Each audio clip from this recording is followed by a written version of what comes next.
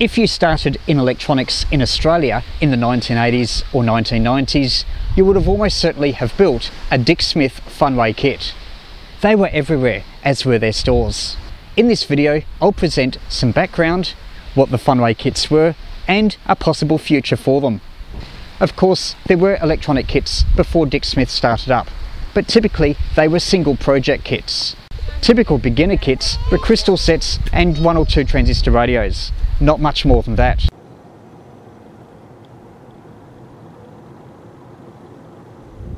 Or they were more advanced kits, often derived from magazine projects in journals like Radio, TV and Hobbies, later Electronics Australia, ETI, etc.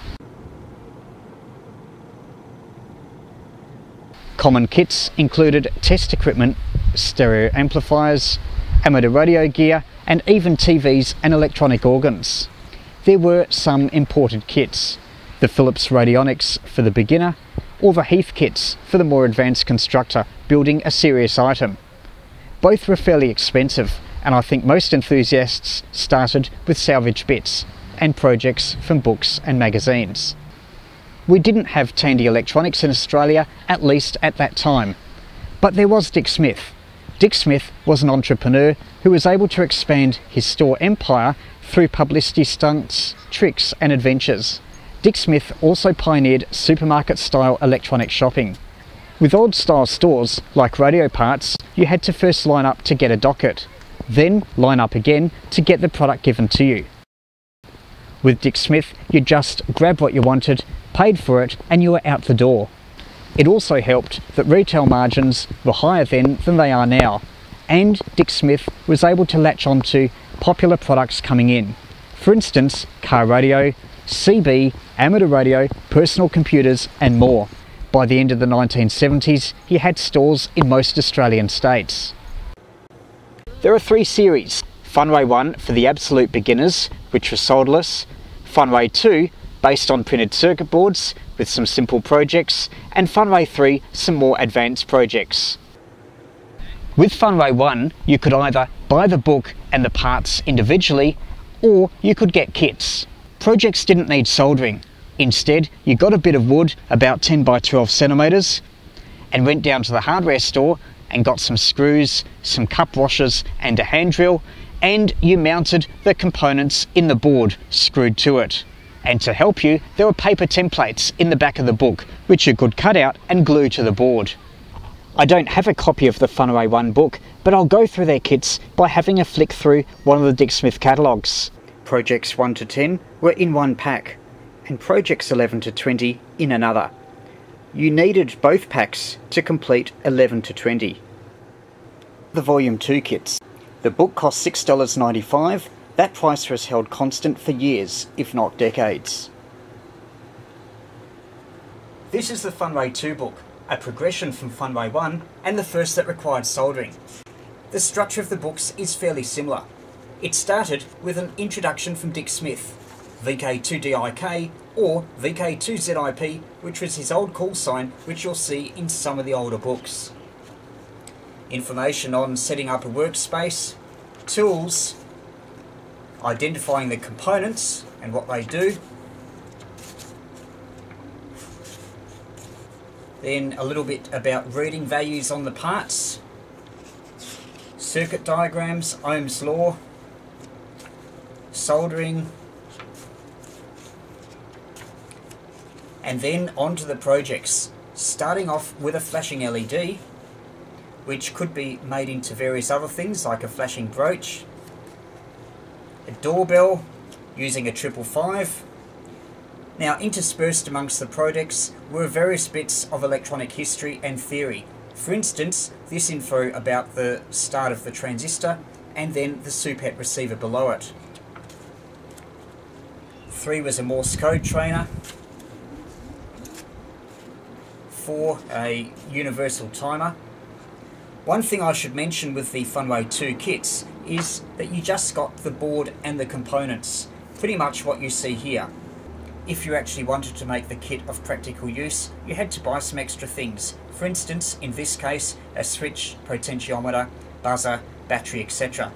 And the box as well. That was another trip to Dick Smith, more money spent and more sales for them. But it did keep the cost of the basic kit low, and you might already have enclosures or other salvage components you could use instead.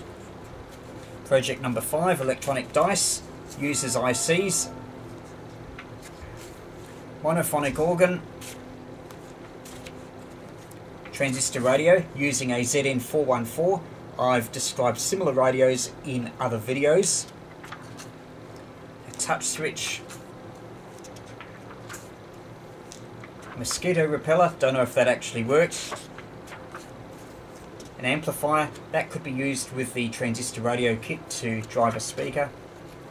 This is their wireless microphone, Project 11, possibly one of the more popular kits, and it came with the Funway 2 gift pack, the book, the wireless microphone kit, and maybe one or two other bits and pieces.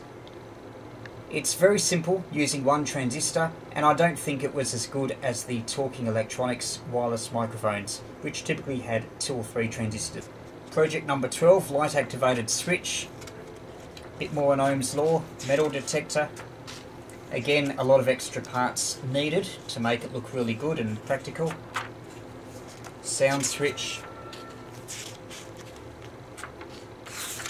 Milestones in electronics, phase lock loop. So they're actually getting quite advanced here.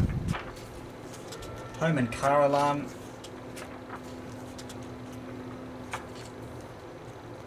Siren. Even valve circuits, at least described in their explanatory stuff. LED level display. Intercom. Counter. Now the last project is a shortwave receiver, basically a crystal set, but with a IC used as an audio amplifier. I built this kit, it did work, but it was very deaf and it would only pick up the stronger of the shortwave stations. But there are modifications you could do to make it a direct conversion receiver, and I'll show you that in a moment. One of the things I like about the write-up of this is it tells you how to receive SSB and Morse on what is normally an AM receiver. The answer is you use another receiver who's got a local oscillator, and you use either that or its harmonic to provide a beat frequency oscillator that beats with the incoming signal and allows SSB to be received. I used that technique for quite a few years as a shortwave listener, and is what led me to discover amateur radio. This is a real live Funway 2 kit, though it looks nothing like it since I've done extensive modifications. You can see the original printed circuit board where I'm pointing to, and the original was a straight shortwave receiver, basically an RF amplifier, diode detector, audio amplifier, and there's the speaker transformer. What I did was I modified it to form a direct conversion receiver.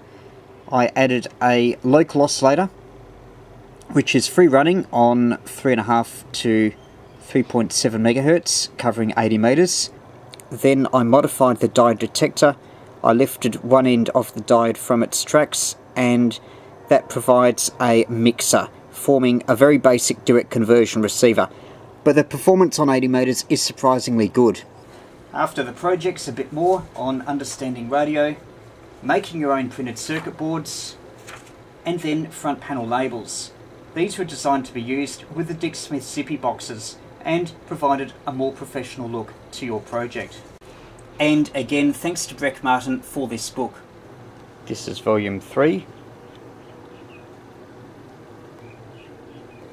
There are also gift boxes or gift packs, either Funway 1, 2 or 3 only, or the lot, although that didn't include all the kits from Funway 2 and Funway 3. For those, you still had to buy them individually. The Funway kits were part of a very cunning business approach. With low price books and basic kits to start you off, anyone could afford them. But there were always add-ons. If you wanted to make it better, it was another trip to the shop, where they had a chance to sell you more. A winning formula for over 20 years. Very different to the Tandy approach, where you couldn't buy books separately. Their basic solderless kits were the components mounted in a board with springs and wires, which didn't encourage you to buy more parts, and besides, their parts were expensive and overpackaged anyway. If you ask almost anyone who's now a senior electronics technician or manager where they started, the answer almost certainly would have been a Dick Smith Funway kit. Dick Smith Electronics went from being an enthusiast to a consumer store. That meant a bigger sales turnover but less profit because it was competing for a competitive mass market. That didn't last, and Dick Smith stores now are no more. However, that doesn't mean it's the end of Funway. Funway is being reborn without the Dick Smith. The Funway name has been purchased and a website has been set up.